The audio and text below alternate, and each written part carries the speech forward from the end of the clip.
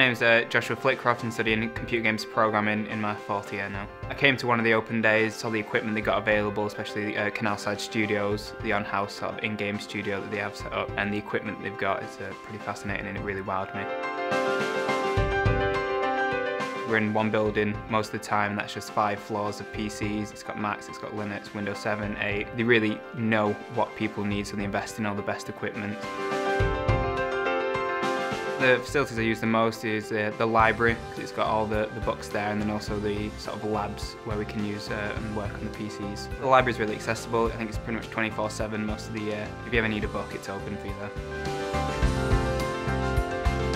The best thing about our school will probably be Canalside Studios, the in-house studio. Not a lot of universities have that. It's a placement year where people go, programs and designers, to work on projects, games, serious games for clients.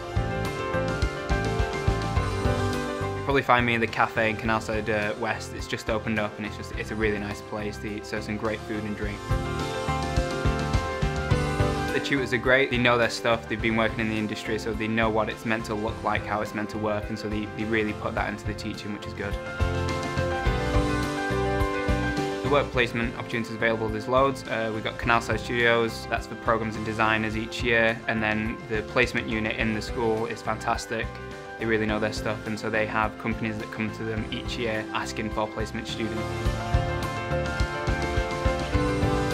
I did my placement at Canalside Studios, and I worked on a good variety of projects there, sort of some speech recognition, image recognition, worked on an app for the police, sort of gamifying student safety, really combining the stuff that we learn in our course with what people need in their everyday lives.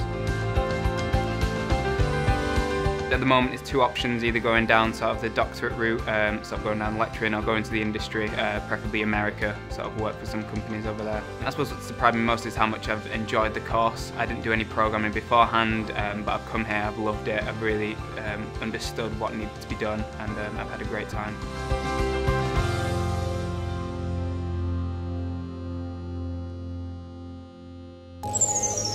The University of Huddersfield, inspiring tomorrow's professionals.